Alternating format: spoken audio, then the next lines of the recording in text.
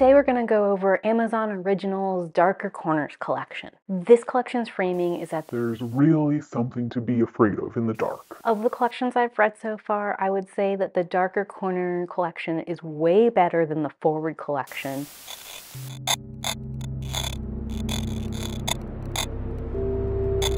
Hannah Beast by Jennifer McMahon.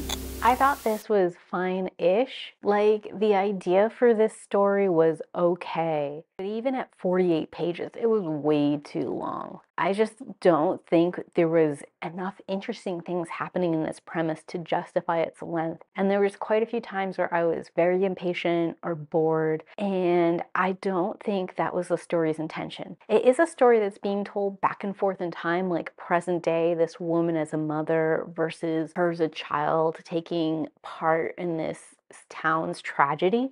So there is always like this thing going on in the present that we have to put on pause to talk about the thing in the past. And then putting that on pause as soon as it's getting interesting to be interrupted by something else happening here in the present. So there's that element of it. There's supposed to be like a certain level of frustration and curiosity. But there's a couple of issues with that. First, the thing that's happening present day isn't interesting enough really to hold our attention. So there's never a point in time where I'm like, let's get back to what's happening in present time. I'm only interested in what's happening in the past. And then the other thing, the past is full of a bunch of filler too. I really empathized with Hannah and where she was coming from, her struggle, but I didn't empathize with our main character who was Hannah's friend slash now currently a mom. I just didn't understand where she was coming from or her motivation or intentions at all. This was a world where everyone is super cruel for no reason. The adults don't ever seem to notice or step in or do anything. And I don't understand the kids' motivations either. Like, without giving any spoilers, I can't give you any examples of this, but I just could not relate to anyone except for Hannah. And she's the girl who gets murdered in the past. And that's not a spoiler because it's right there in the summary of the book. It's also confusing narration-wise because we get a lot of the story told from Hannah's point of view, but we are going back and forth in time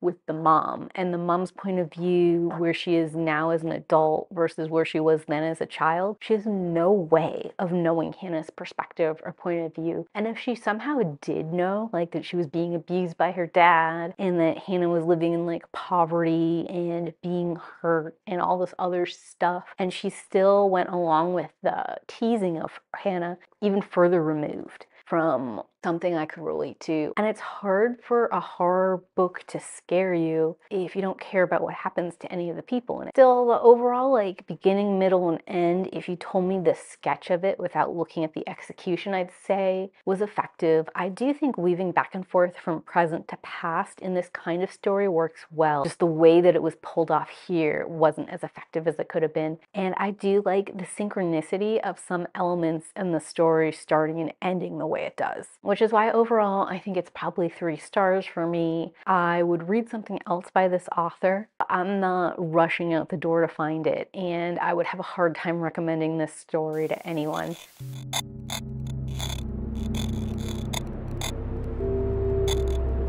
The Sleep Tight Motel by Lisa Unger. I really liked this one. It was an easy 4 stars for me. And it was a huge relief to find this one so enjoyable and empathetic and pleasant after the last one that I had read, because I was a little bit worried about where things were going when we start with something like Hannah Beast. I knew there was a twist and what the twist would be very early on into reading this story, but I was enjoying the quality of writing, the prose, the way everything was kind of like unfolding and expressing itself so much that I was just enjoying my time with this story and willing to give it its time and space to breathe and work what it was trying to work. Overall, I thought this was a relatable and slightly melancholy read. I didn't find the supernatural elements of it to be what was the horror part. For me, the horror was in how brutal our day-to-day world is and the reality that what happened to this character, short of all the fantasy supernatural parts, is just way too real and happening all the time. And that was like both scary and sad. There's a giant trapdoor spider under your bed by Edgar Canteuar. And this was just awful. It's the worst thing I've read in an Amazon original ever. It's probably one of the worst things I've read, period. I hated this story. First of all, the premise felt incredibly cringe to me. It is about 4 kids who are sleeping over and playing make-believe. Blurring of lines between reality and make-believe is part of what we're experiencing here in this story. Specifically, all these kids are really into Harry Potter and living at like Hogwarts or some sort of like extended Hogwarts situation. So they're using like the spells and the monsters and all that junk from Harry Potter. I just didn't like that to start. Like, if we're gonna do this make-believe, blurring the lines kind of thing, I would have loved if we'd made up our own world. I suppose that would have been hard to do in 24 pages, like the references to Harry Potter and not needing to explain all that stuff to an audience, in theory, assuming they have read the book. You know, goes a long way to shortening things. But of course, that's a problem too, because not everyone has read Harry Potter or is going to read Harry Potter. And I do think overall this particular short story was trying to go for like an absurdist humor more than a horror kind of theme. So that makes it sort of weird in a Darker Corners collection. But the thing that sealed it for me that this story has no place in the Dark Corners anthology is it feels like this story is for children. It's not just that the characters are kids, like the whole premise is a child's premise, talking about like the blurred lines of reality and imagination, the language, the scenario, the way the kids are solving things, the kind of way they're like bickering back and forth. I see this as potentially a pretty decent children's book, but there is no version of this with or without Harry Potter that's good for adults. And this is a collection meant for adults. So what is this story doing here? I would never in a million years have finished if I wasn't trying to review this entire collection. I like read a couple paragraphs a day and then would just like put it down and stop. It took me like well over a week to finish this book, even though it's only 24 pages, just because I hated it so much.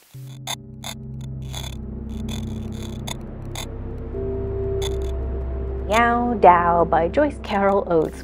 By far my favorite of the collection. It's also one of my favorite reads of the year. If you're looking for more about this, you can check out my favorite reads of the year or my best reads of fourth quarter. Obviously, it's a 5-star read for me and I really enjoyed it. The only thing I'll add in this review I didn't talk about in the others is that I think it's a perfect embodiment of what the Darker Corners collection is looking to do. The "there is really something to be afraid of in the dark" premise is definitely something I felt in this story.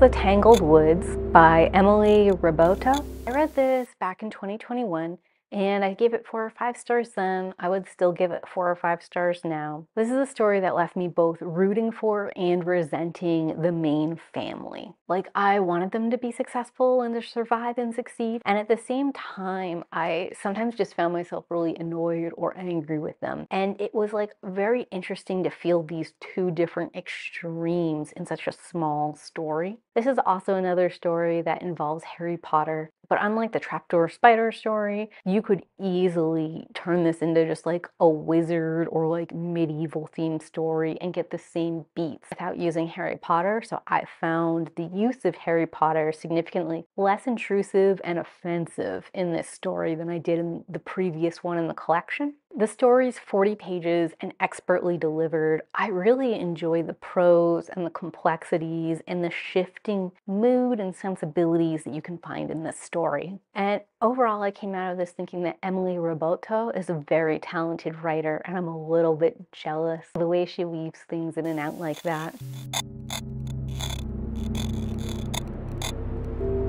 Next is going to be The Remedy by Adam Haslett. The story in this collection I forgot existed until I was writing down all the names in this collection for the script. The story is stupidly forgettable and the prose really bland and unremarkable. The most charitable take on the messaging of this story is going to be something along the lines of like the dangers of a bad therapist, or exploring like an abusive therapeutic technique, which is definitely something we have a chilling history of in medicine in general. But how I read the story made the themes just egregious because it came off to me like an anti-therapy, anti-exploring your emotions and trauma, go ahead, pull yourself up by your bootstraps and get over it kind of story. The way they were talking about how everyone had different kinds of trauma and they were all looking for ways to solve it, and it was making them like unable to live in day-to-day life. Like, it just took this tone that made it seem like they were very dismissive of people who wanted to express their emotions and feelings, or who wanted to own up to trauma, or who wanted to explore mental health. And it also made it feel like they didn't understand the point of therapy or how the therapeutic process is supposed to work. Like,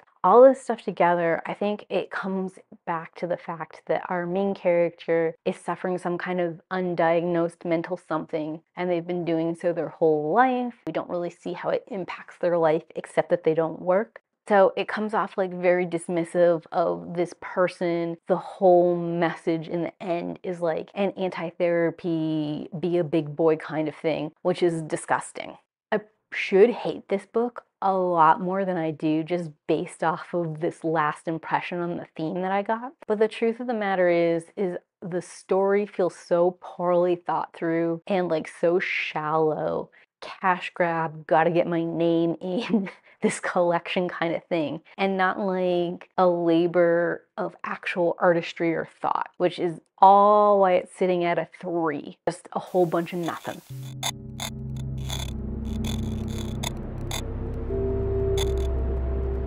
Oak Avenue by Brandi Reed. I'm most mixed on this story out of all the ones that I read. The highs were really high in this, and the lows were real low. It's a haunted house possession style story, which is my favorite in the supernatural horror genre, and it's doing a couple of things that I think are unique and kept me wondering where we were going or how this would present. It also has a couple different traditional Gothic elements, which you know I love in these kind of stories. Our main female lead is both empowered and bold and someone you want to root for, and also someone who like feels a little snobbish and entitled and cringe-inducing, where you're like not 100% confident about how you're supposed to read or perceive her, or whether or not how she's acting is appropriate in the moment. And I appreciated that because our uncertainty about that character helps cement our uncertainty about what's happening in the world around her and what the solution is, and really about the ambiguous ending as well. Even though I have all this positive feeling and praise for this story, there was something in it that didn't feel quite right. And not in an off-kilter horror kind of sense, but like in this sense that kept pinging my mind and saying like, This is wrong, or this is bad, or you shouldn't like this. and I don't know exactly why or where that comes from,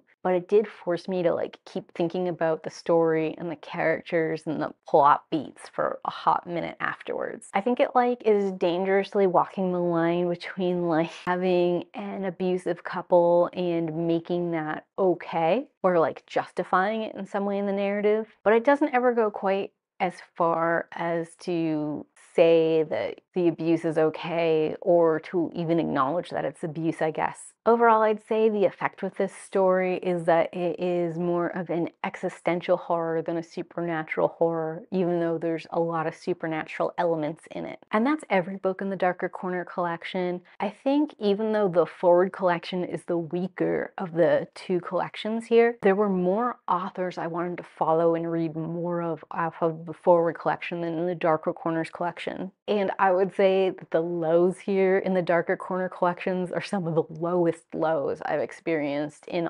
all of the Amazon originals so far. Still, it's a fun little thing to pick up, especially if you're looking for a couple spooky stories. They're definitely more on the existential dread than the distracting horror side. And if you guys got to the end of this video, please hit the like button and leave me a ghost emoji in those comments down below. And as always, keep reading. Bye!